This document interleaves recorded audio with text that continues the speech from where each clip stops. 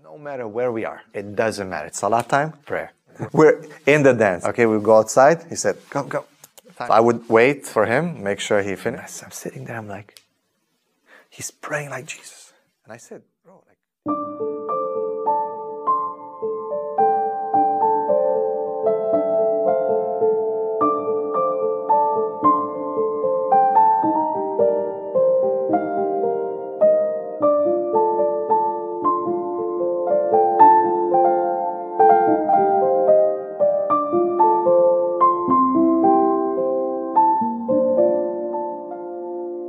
From a very young age, I was influenced in believing in God, mostly due to my grandma. And she was a very practicing Catholic. And I spent a lot of time with her. And I used to go on the way to school, stop at church, pray, take any of the kids that were walking with me to school. Like, I'd force them, you have to come pray. It was like a whole movement in my neighborhood, you know. And then going back home, I used to, again, go to church. Every time I crossed the street, I used to cross myself. Every time I crossed by a church, it was quite practicing. I was reading the Bible. It was not just doing it, like I was attending classes. And my family were quite surprised that at such a young age, I have such a dedication. My grandma, of course, she was very happy. She was always, you're going to be a priest. You know, you're going to be a priest. She always pushed me in the front at the altar next to the priest.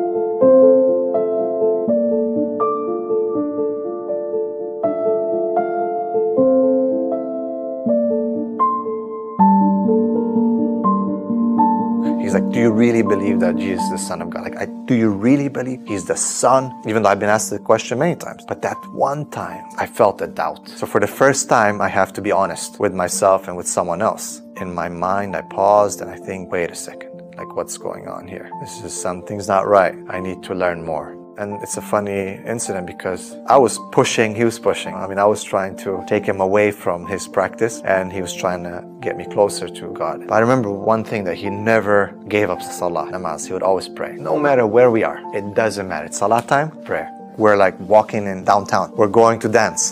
We're in the dance. Okay, we go outside. He said, go, go.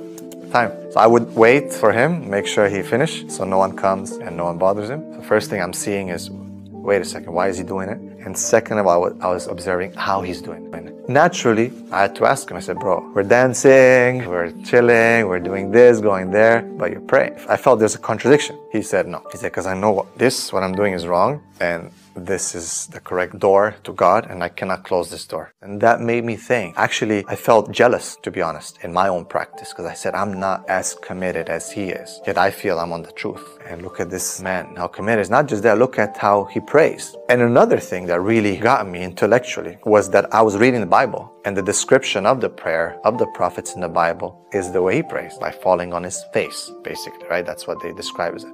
It's funny because even the Romanians would make fun of the way the Turks pray. They say they fall on their face. But that's exactly how the Bible describes the prophets. Prophet Jesus himself in the Garden of Gethsemane, he fell on his face to pray to God. So I knew these things. So somehow, even though I've seen him, I've studied it all my life, it never connected. But this day it connected. It was a morning, Fajr time. We're in Toronto, Canada. We went to buy a car. And we were waiting outside of my dad's place. And it was Fajr time, and he was praying. I had to pour water for him. He's making wudu, and he's praying. And I'm sitting there, I'm like, he's praying like Jesus. And I said, bro, like, do you know you guys pray like what's? He says, of course I know, because Jesus was a Muslim. And I was like, no, come on, what do you mean? He's a Christian. He said, no. In the worst case, that he's a Jew, right? Because ethnically, that's what they were. But there was no Christianity back then. I was like, he's right. He's right. I have to be honest. He's right. And why don't we pray like that? You don't see the priest go and making sujood. I mean, there's certain sects of Christianity that still do it. So that was, again, a huge hit. A huge doubt came on me, to the point that I actually left Christianity.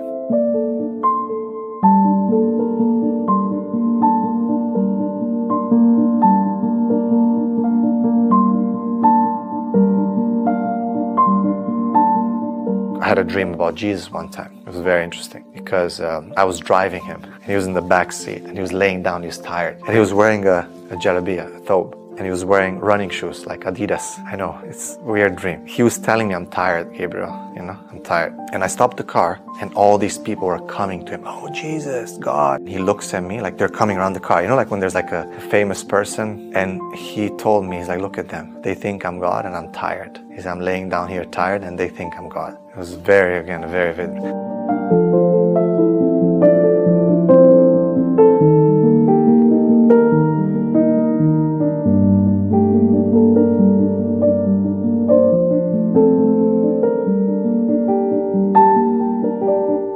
I woke up one day and I was at the lowest. And in my mind, I said, what are you waiting for? You know this is the truth. I went to university and I saw my friend Kamal and I said, I need you to come to my house tonight. I said, I need your help with something. She said, are you okay? I said, you just have to come. So he said, okay, no problem. It was night and I just looked at him. I said, he said, what's wrong, bro? Are you okay? I said, I want to be a Muslim. And he said, wow, he said, I knew it. I said, what do you mean? He's like, remember that long tarawih that we prayed together? He said, in sujood, I was praying all life. This guy is looking for you. Guide him to Islam. Let him embrace Islam. And he just said, repeat after me. I already knew what I have to say. When I said my Syahadat, I felt that heaviness being lifted from me.